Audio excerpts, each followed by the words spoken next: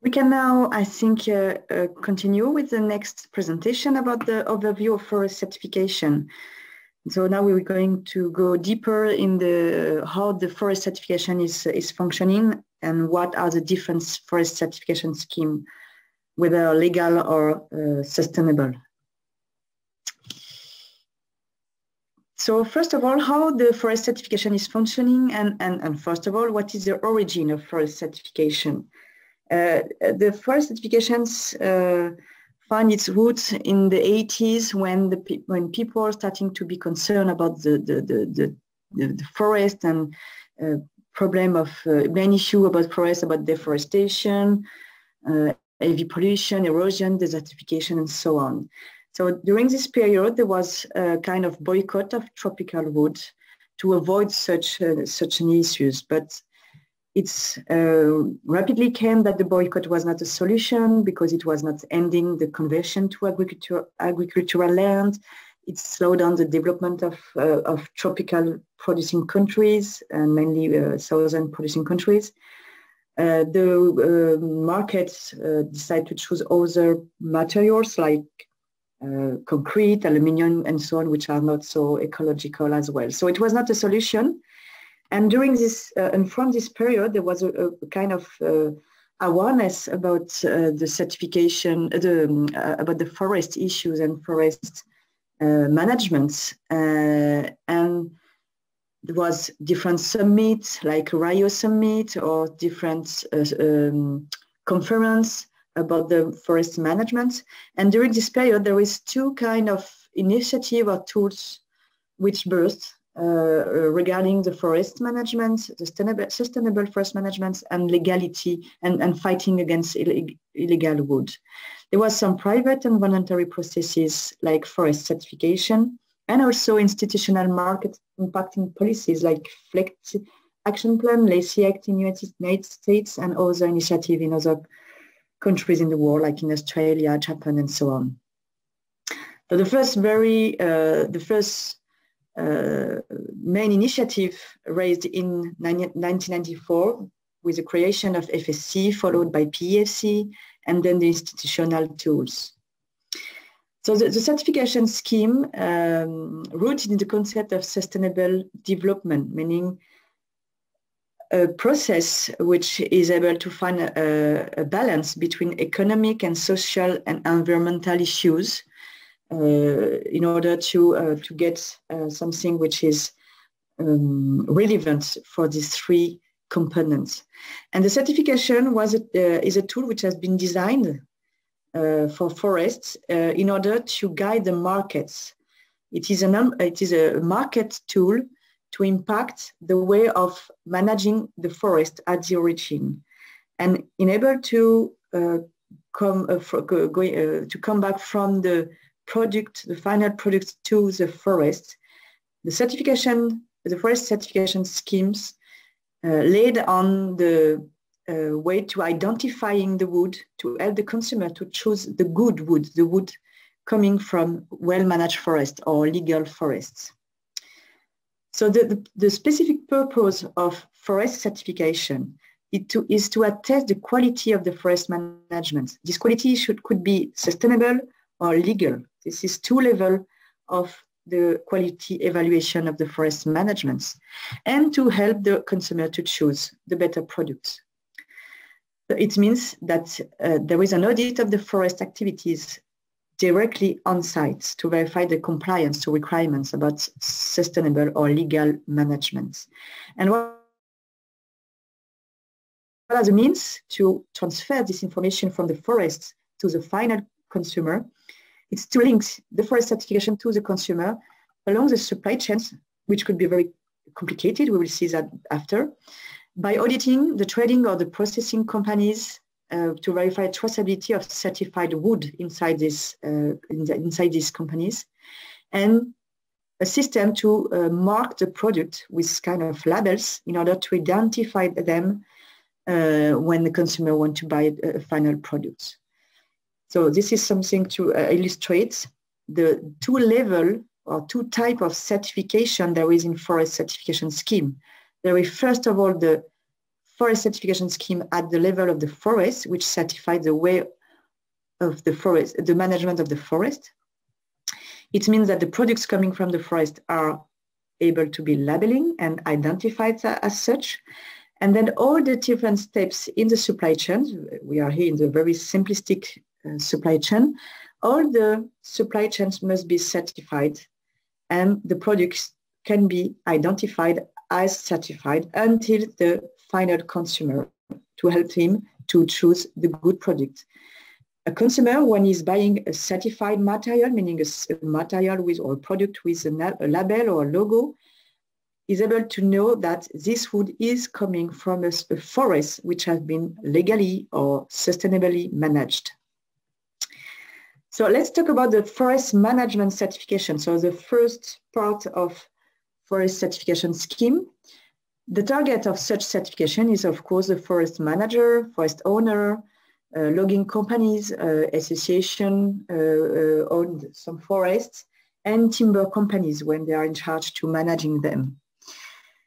This operator has to be certified if they want to sell certified products. So the means of this forest management certification is to make field audits in the forest itself to verify the compliance with some requirements which are described in the forest management standard.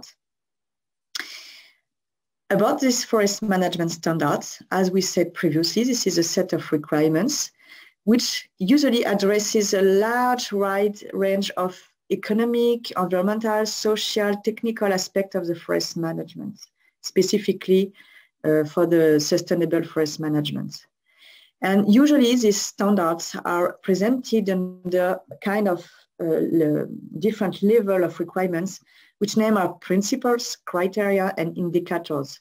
The more we are going deeper in the details, we are going to the level, indicators level to have some requirements which are more applicable on the field.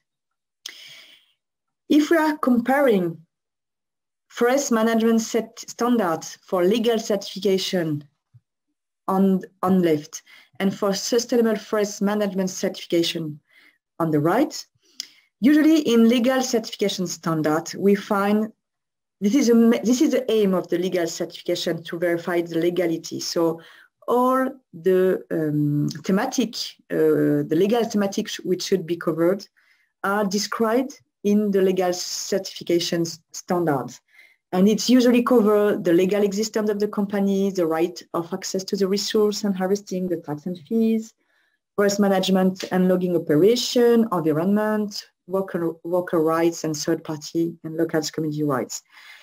And there is also usually requirements about traceability of certified products, control of illegal activities carried out by third parties, and some requirements about management system.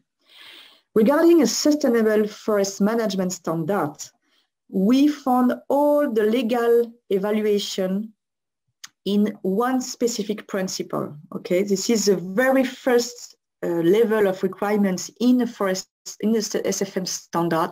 This is the compliance with the law. And there is a lot of other requirements which are going above the minimum legal requirements about working and living condition, about the forest management plan, which should be sustainable, about how to implement and monitor the operation to reduce the risk of damage on the ecosystem and the forests, to reduce the impact, the environmental and social impact. So it's going usually above the minimum legal requirements. So a few comments about these two types of standard, the legal standard and the sustainable standard.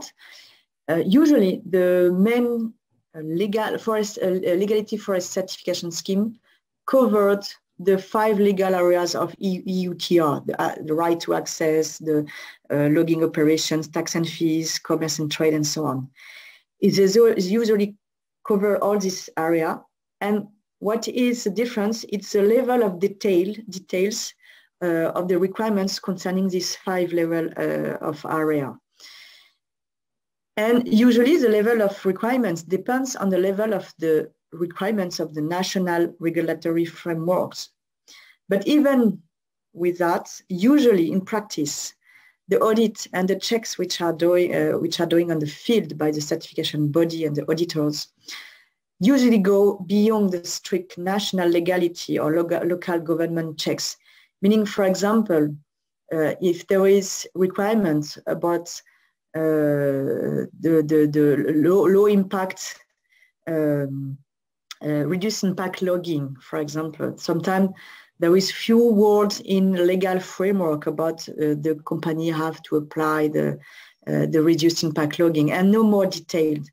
In the legality certification standard, usually this requirement is very deeply verified on the field during the logging operation, if there is clear procedure and a way to minimize the risk of impact on the forest and so on. So even the information is very lightly mentioned in the legal framework. During this audit, the control are clearly beyond what is usually controlled if we are speaking about low governance countries. In the SFM certificate and in the SFM standard, as I said, the very first rule of an SFM standard is to comply with the national regulation, meaning it includes all which have been done during a kind of legality certification scheme. And usually the compliance with law and regulation, it is one principle or one criterion in the main SFM standard, like in FSC or PEFC. The other requirements, as we said, about environmental, social, and so on, which are going beyond the legality, are always assessed on the basis of what is legally required. The certification never went against the law. It's not a substitute to the law. And what we can observe that usually the legality requirements are less detailed in SFM certification, because usually this is one big principle saying that the company should be comply with the legal requirements. And in legality certification scheme, usually these requirements are more detailed because this is a core of the standard. But it doesn't mean that the evaluation will be different on the field. Talking about the chain of custody. Chain of custody, which is the second part of the forest certification scheme in order to transfer the information of the certification of the forest to the consumer. So the aim is to ensuring that the wood or the wood fiber or the non-wood forest product, but coming from the forest, contained in a product or a product line originates from certified forests. It means that all entities in the supply chain must be certified. And what are we calling as a link in the supply chain for certification? It's each time there is action of purchasing or selling, meaning each time there is an invoice. When a company trading or processing purchase certified wood and receive an invoice for its supplier, then selling its product to a client and issue an invoice, this is one link. It's considered like one entity. It's mean one certificate. And this applies also for the trading companies, trading activities without physical possession. Though, you know, there is some trading activities, meaning that the trading companies is based in Europe and it's purchasing wood in Cameroon and selling in UK without seeing and taking physically possession of the product. But as he is legally and commercially owner of the product by purchasing and selling it, he should be certified. In this case, the certification will be more a documentary audit, but he should be certified and get a certificate and a certificate code in order to sell this product as certified. So about chain of custody, which organisms are the targets of the chain of custody? It is all companies trading or processing certified wood and wood fibers. The mean for certification, chain of custody certification is to audit the companies on site or documentary, if we are talking about activities without physical possession, to verify the compliance with the requirements of another standard, which is the chain of custody standard. Usually the chain of custody standards are very close to one certification scheme to another one. The PFC, the FSC, OLB, legal standard, legal source standard, and so on, regarding chain of custody requirements usually address the same issues. Usually you find in a chain of custody standard the chain of custody method, meaning the accounting method, how to control and monitor the quantity and the certified material itself in the company and in the processing process. There is some general requirements about the scope, the product groups, the sourcing, how to verify the sourcing, how to identify the input and outputs, the volume account control, and how to sell and deliver the product. There is also management system requirements, meaning defining procedure, defining an organization, responsibilities, training the people in the company to implement the traceability. And there is also a requirement for non-certified products in case of mixing, and we will come to that later. And of course, the labeling requirements, how to use the label on products to sell them as certified. Here are the three main accountable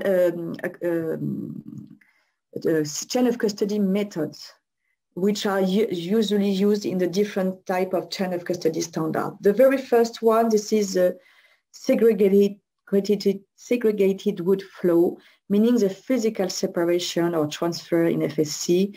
It means that at any moment, the non-certified wood could be mixed with certified wood, meaning there is no mix of the different categories of supplies.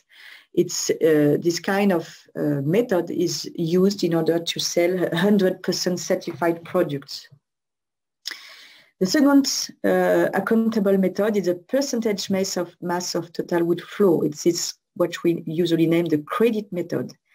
It means that there is certified wood and there is another category of wood of supply, which name controlled wood in FSC, or controlled sources for PEFC, or acceptable wood in OLB, and so on.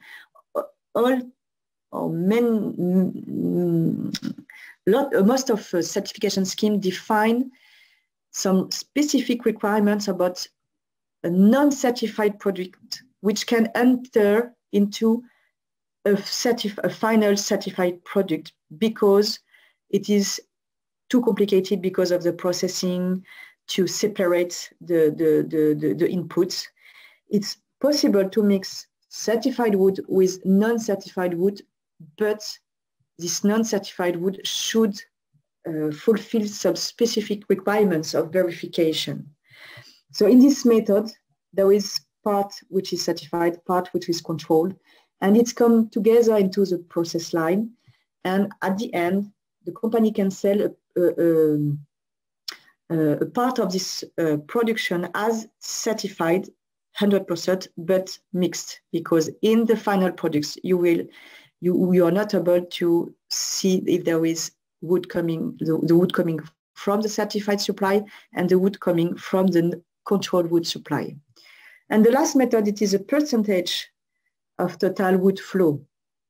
The percentage method, meaning, for example, the input is 70% certified, meaning that it is a mixed. It is a mix with a minimum level of certified materials. All the wood are coming into the process or to the company, and it means that you can sell all the production with the same percentage than the inputs.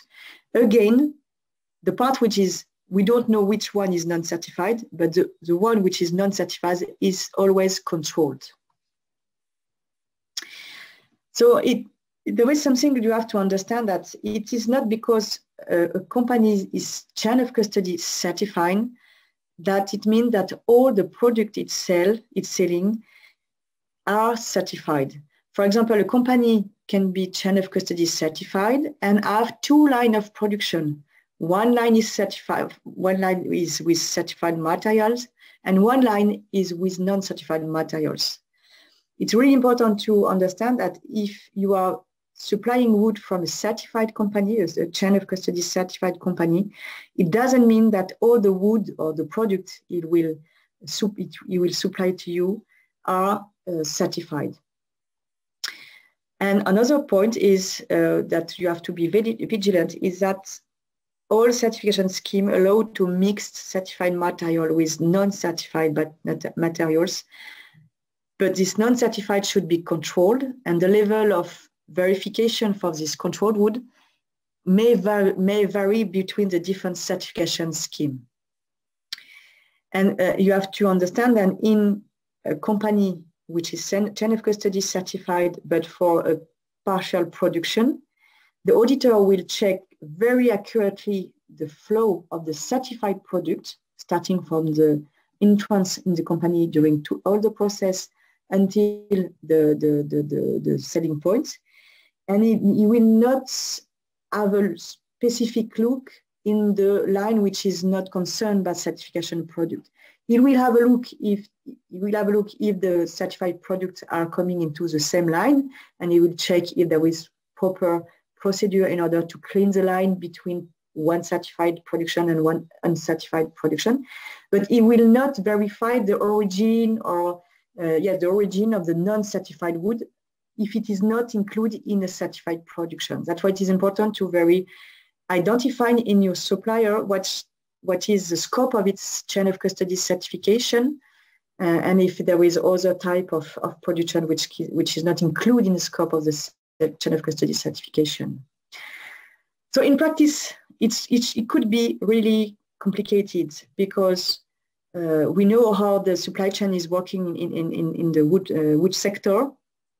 One company may source product from different type of suppliers, different type of species, different type of products. Even in the certification supply, in the certified supply chain, there is different claims, meaning wood certified, controlled wood, recycle wood. So that's inside the certified supply chain, there is also different type of products. Depending on the level of processing, it could be difficult to coming back to the origin. You have to understand that the chain of custody certification will certify the traceability of the certified product in a company, but it will not allow you to verify all the supply chains. The requirements in chain of custody certification require to identify the origin, the country of origin, and the species of the product.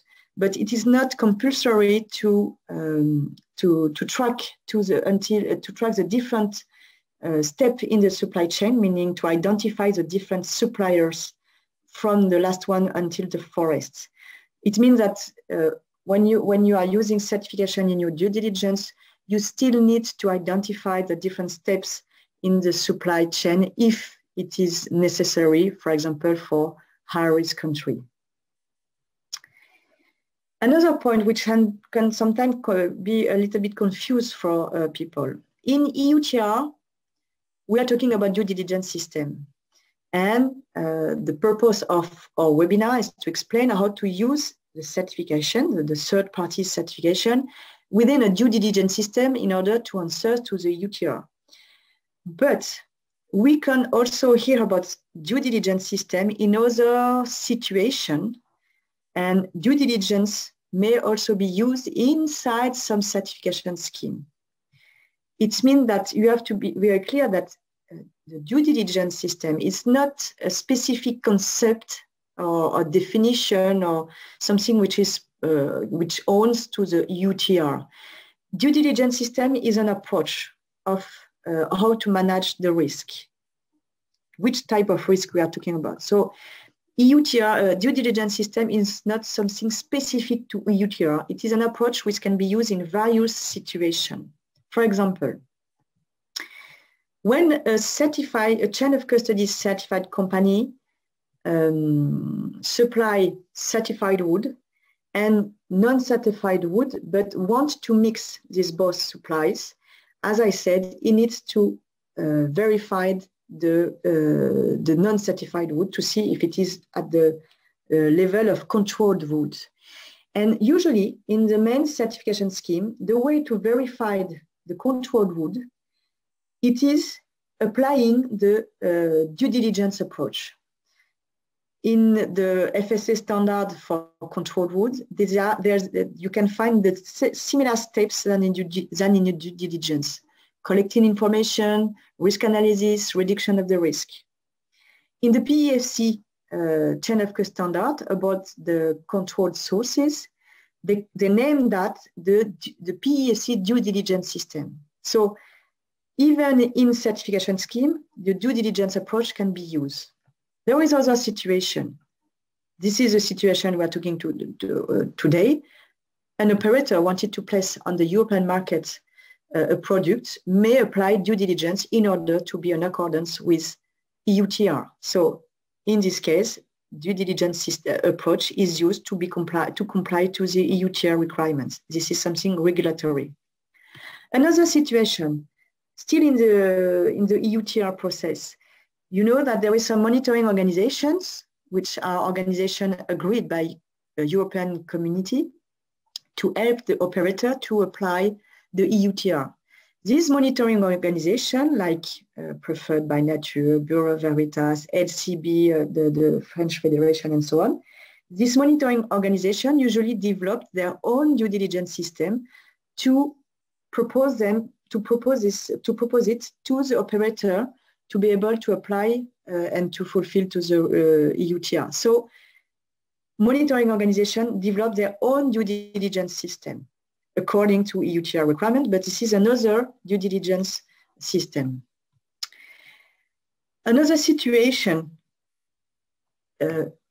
individually, some operators may apply the due diligence approach in order to verify something to their supplier. It is an approach which can be used for different purposes. For example, verifying, I don't know, the quality of a wood, and you will apply the same level of approach, meaning collecting information, meaning analysis the risk that the product is not fulfilling some requirements, and then mitigate the risk by, I don't know, verifying the supplier and so on, even if it is not in the case of EUTR. And last situation, there is also possibility for an operator, a company, to make its own due diligence approach certified by a third party. There is due diligence certification, such as legal source of Preferred by Nature.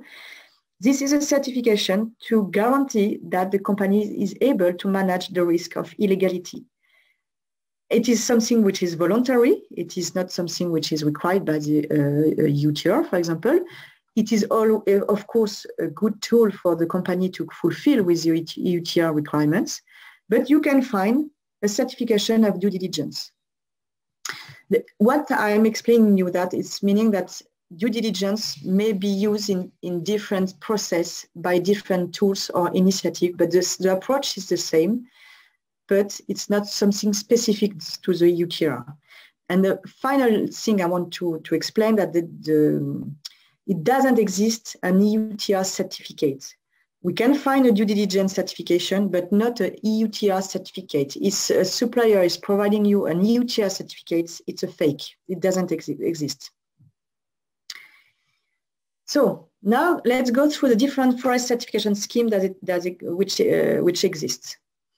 First of all, a little scheme to explain the difference between voluntary tools and regulatory tools, which are mandatory. On the left, this is all the voluntary tools, which are the certification, whether they are legal or sustainable. On the right, this is all initiative, regulatory initiative, like public procurement policy or all other regulation fighting or prohibiting illegal wood on their markets. There is also an institutional initiative regarding more sustainable sustainable level like CITES or public procurement policy, but many of the institutional initiatives are against illegal logging. It's really important to situate where the certification is acting. So there is a lot of certification scheme and with a lot of logo, and sometimes it's difficult to not be confused about what are the guarantee and what this certification or the schemes are covering. There is sustainable management scheme, and for now there is 2 international sustainable forest management scheme, which are FSC, PEFC. There is only these 2 ones.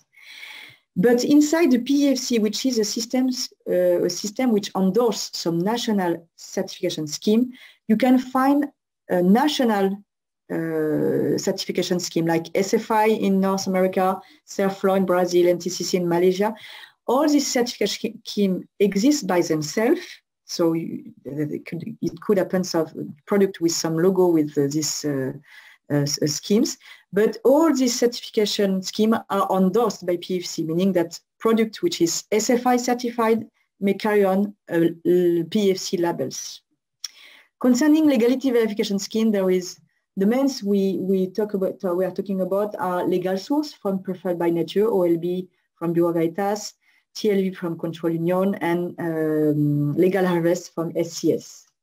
And there is other type of logo you can find which are not legality verification schemes, like GFS, which is more a consultant office, or the former SGS system, which is not used anymore, or the carbon neutral of Preferred by Nature, or Correct, or some other initiative. Be careful, because sometimes it's maybe confused.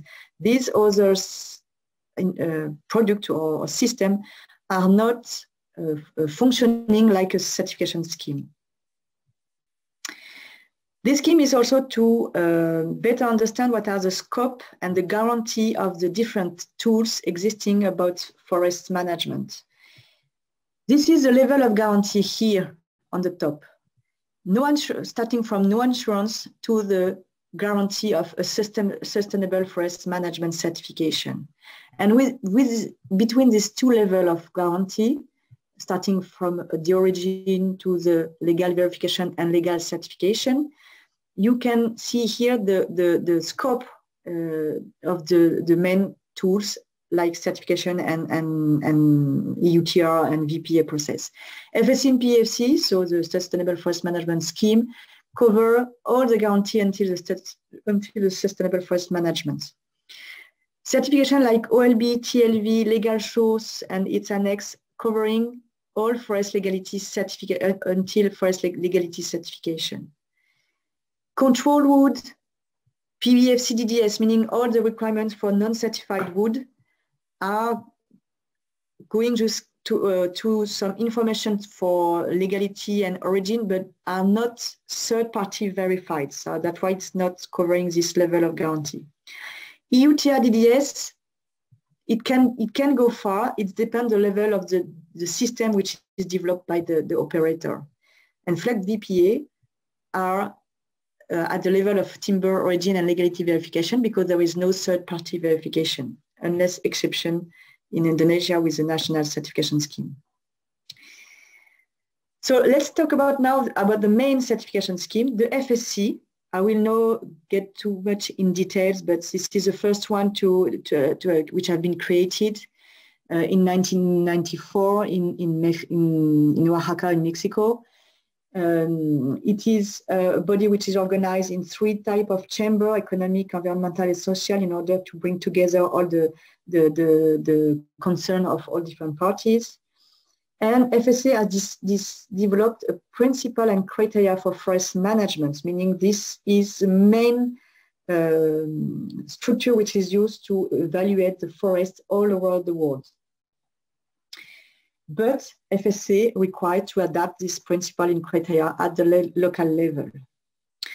These are the 10 FSA principles which are dealing with environmental, social, economic issues. But first of all, you have to note that there is the very first principle, which is compliance with the law. It means that this is here the level of the legality certification, and then FSC is going beyond with all other type of requirements. Few information, few data about FSC certification in the world. Certified area is more than 200 billion surf-hectare, and there is almost 50,000 of chain of custody certificates. And in the map here, you see the green, the dark green, it is where there is the most certificates or forest certified areas. PEFC, it is also a non-profit organization established in the 90s, in 1990, also organized with 3 membership chambers. But the difference with FSC, it is an umbrella organization which endorses national forest certification scheme. Up to date, there is 48 endorsed national certification scheme in different countries in the world.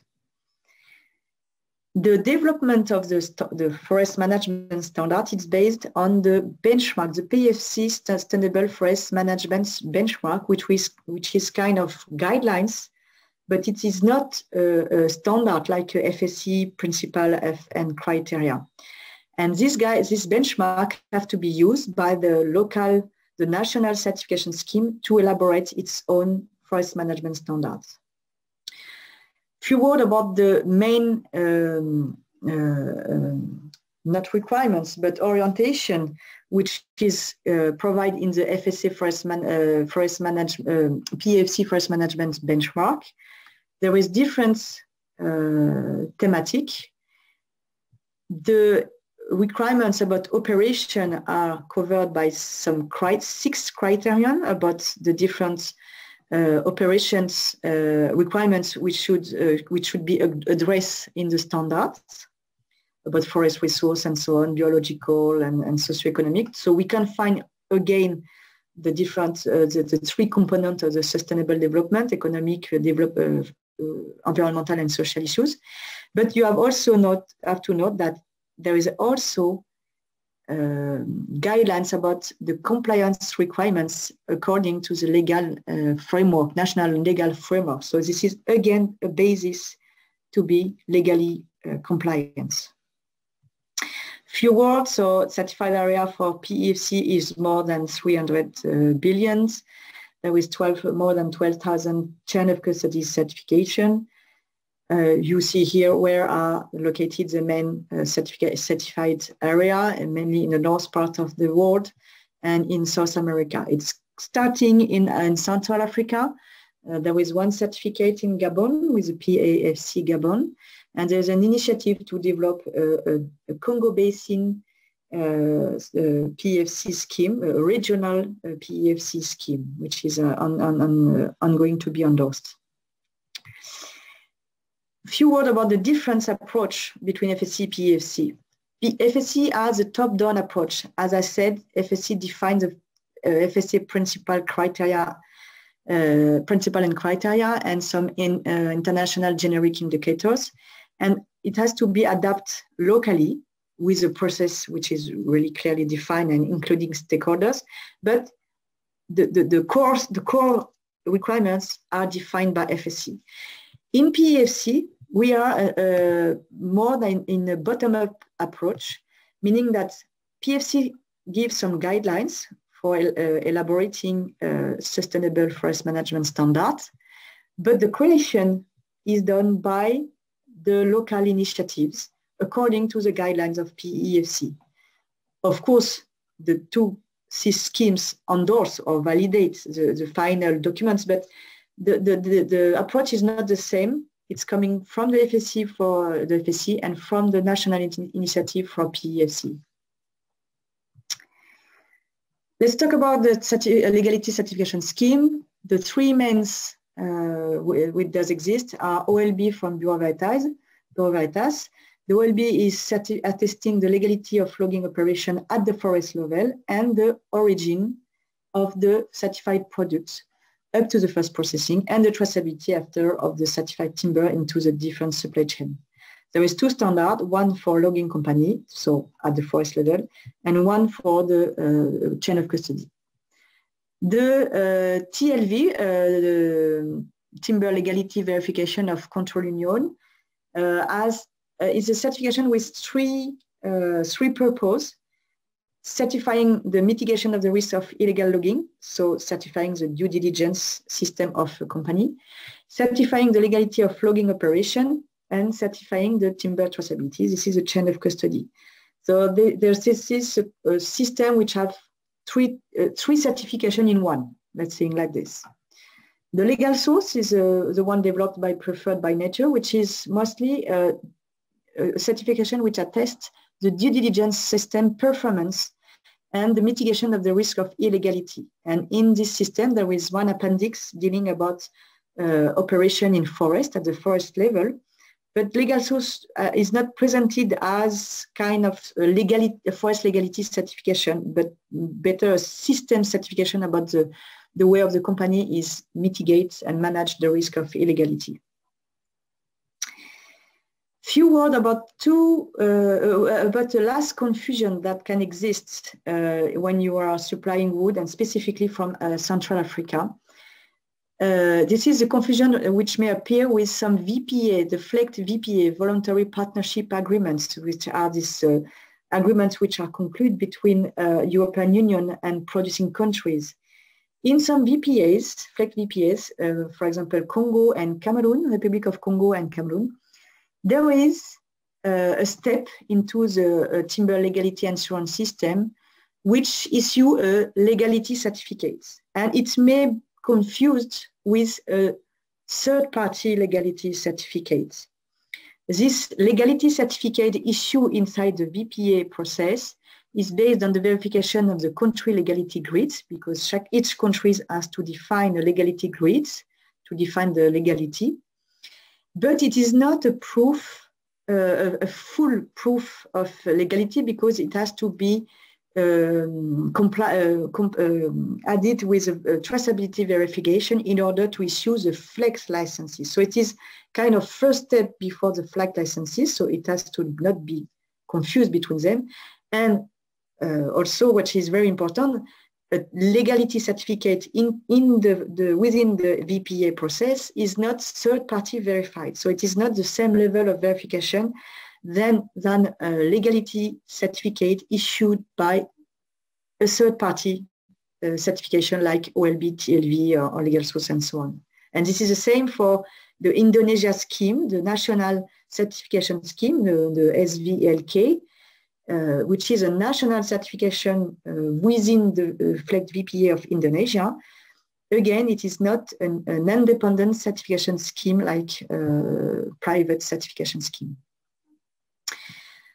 Okay, we finished with this overview of certification scheme. I hope things are clear, but we will see in the case studies some way to go deeper in some explanation of some specificity of the certification, forest certification functioning.